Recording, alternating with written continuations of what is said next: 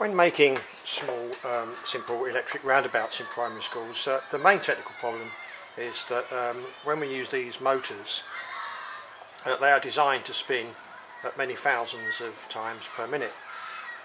So that if that motor was obviously connected to your toy roundabout, the toy roundabout would spin at thousands of times per minute,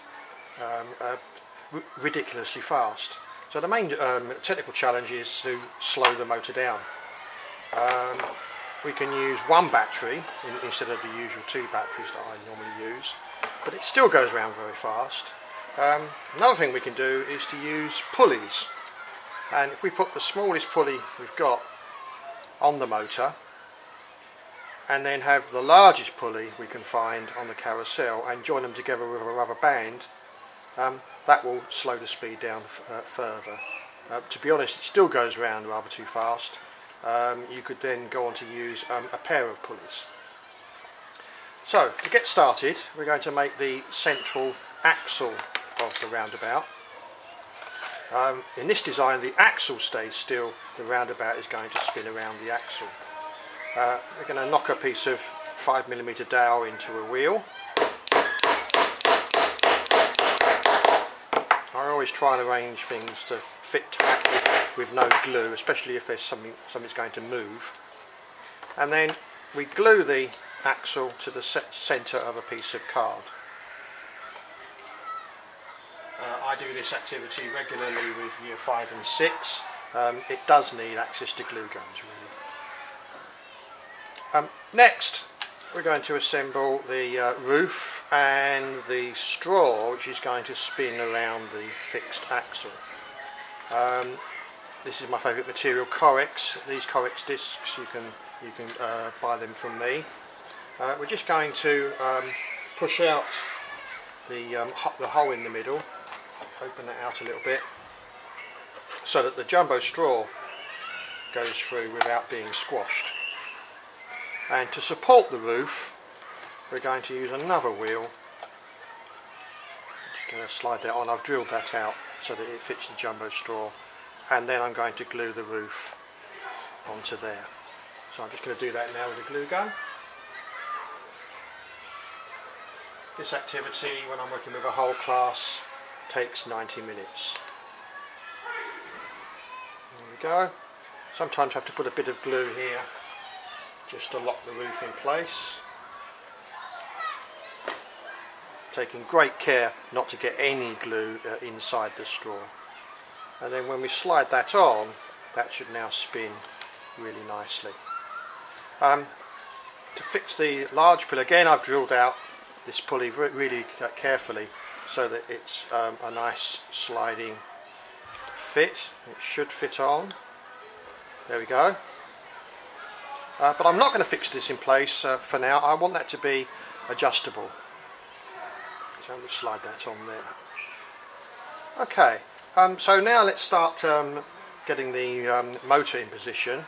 We put this very small P100 pulley onto the motor.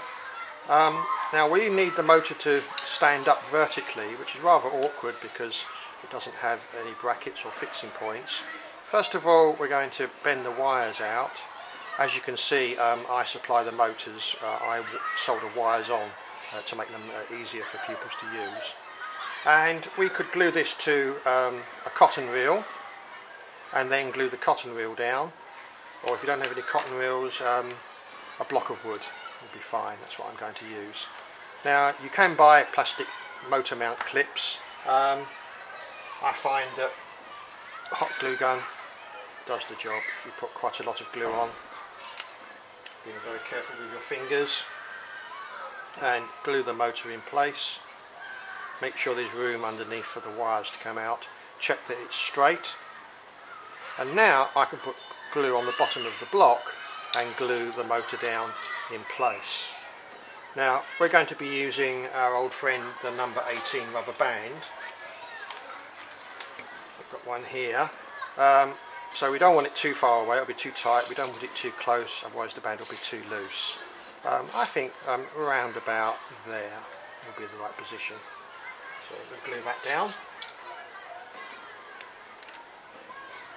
There we go, just hold that in place because that needs to be really firmly glued. And then we can fit the rubber band over the large pulley, get it in the groove, and then stretch it onto the small pulley. And it's very important that you adjust the large pulley so that it's directly level in line with the small pulley. Otherwise the rubber band will keep falling off. When you've got it directly in line, I'm just going to put a small blob of glue here just to fix the wooden pulley in place. Just needs one blob of glue. There we go. And we'll give that a few seconds to dry. Now we can test it, see if it's working. I'm using a single AA battery holder here. They come, you can either get them with wires fitted or without. Let's see what happens. We hold the wires together. Oh yes, that's working fine. That's going anti-clockwise, and obviously if we connect it up this way, it's going to turn clockwise. Surprise, surprise. There we are. So let's twist two of the wires together, like that. And we're now going to complete the circuit by adding a switch. I think it's more interesting to make our own switches. To make the switch we need a piece of square section wood, a strip of Corex that I've cut and hinged and punched a hole in the end, 2 drawing pins and a paper fastener. We tap the drawing pins into the piece of wood.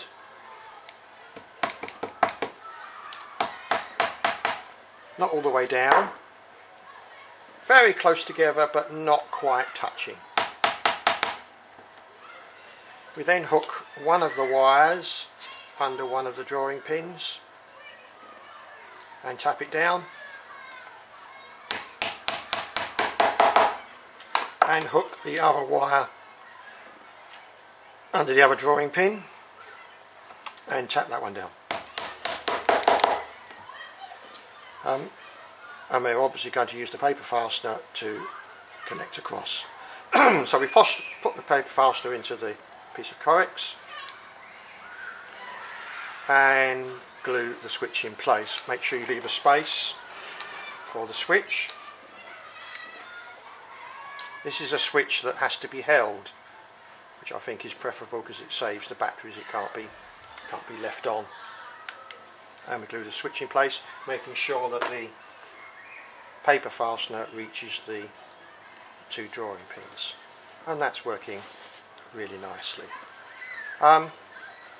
Obviously we've got some decorating to do. Fairgrounds are colourful places. I strongly encourage the pupils to come up with their own ideas for decorating.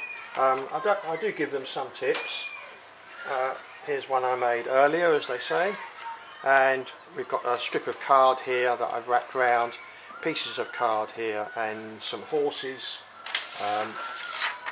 I've got a sheet of horses here, but obviously they can come up with their own ideas as well.